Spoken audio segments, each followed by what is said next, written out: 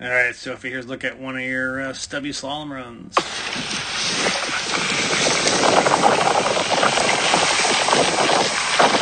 Horse!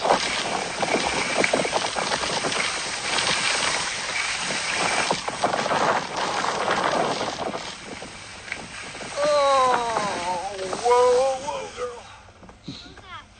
I was videoing, so All right. Yeah, some good turns in there. Let's go check it out.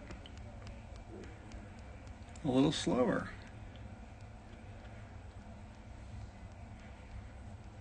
You know, I really like this one. You know, you intersected rise line, that imaginary line drawn up the hill from the pole, right here, with your skis pointing out and away. You have some space above the gate where you intersect rise lines, so you can bring some turn shape back.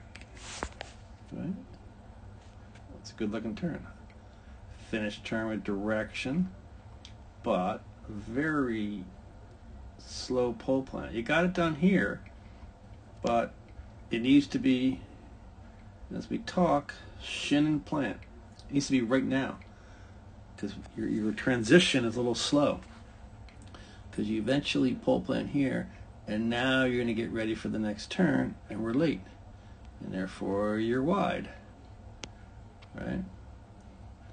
Number two, what's up with your pole straps? I mean, we keep asking you, but you know, I think you got to cut them off if you're not going to use them. You can't have them dangling around all the time. I don't.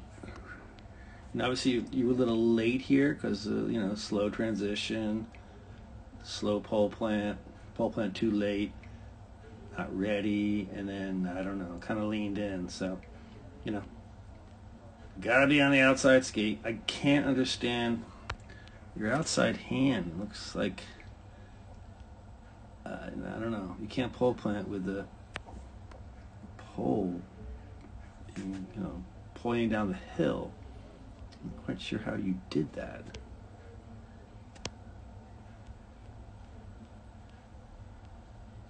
Unusual, but okay. But, you know, again, late pole plant. Although, even though a late pole plant or no pole plant, it was a pretty good turn because you gave yourself space. You can see, you know, the stubby there. You intersect rise line again, it just keeps pointing out and away, and you have adequate, we call elevation or space above the gate. A nice looking turn. You roll them up, pretty level, right on it. Again, late or no pole plant, you touched it there. And we had a little terrain to deal with here. But because of not being ready, not having a quick transition, again, we're going to be wide of this one. Good looking turn, but wide. You know, a forward pole plant through the transition would help you get recentered, rebalanced, and move forward through here. Good position there. You got pushed back a little bit. And the terrain was a little funky, I know. And no pole plant. Hand way behind you, so you can see the result. Just chucking them sideways. Undergate here should have, you know, saved you a bit. And, you know, nice looking turn there. But then here, just did not give yourself that elevation. Right, you're going to come at it way too straight. Not intersecting rise line with any space above, just going straight at it, and therefore, boom, chuck them sideways, kill your speed on the flat. So, you know, good looking turn. So, a few things to review: put your pole straps on or cut them off.